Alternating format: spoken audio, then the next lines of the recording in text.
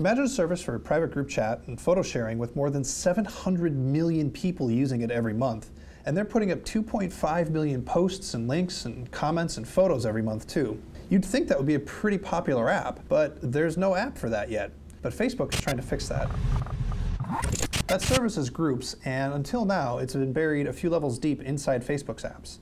Seriously, this is how you get to it. You open the app, then you tap over here to More, then you scroll down to find your groups, then you tap on a group. So this is a Groups app. You got a bunch of little Facebook groups, each with their own bubble. You can reorder them, you can search for groups, and you can make new groups. When you tap into a group, it looks and acts just like the Facebook newsfeed.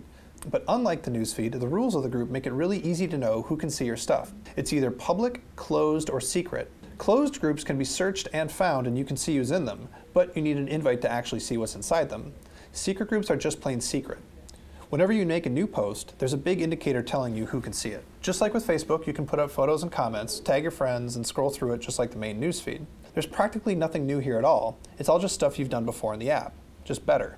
There are a few gestures to help you get around, some subtle sound effects, and in general, it's just faster than the main Facebook app. For example, it's easier to see who's in a group and mess around with notification settings and permissions and all the other stuff you might want to change within a group. Heck, you can even add an individual group directly to your home screen.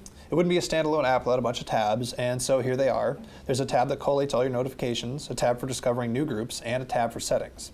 Facebook isn't getting rid of the groups in the main app, unlike what it did with Messenger. That's probably a relief for those 700 million users. But for people who use groups a ton, the new app might be better.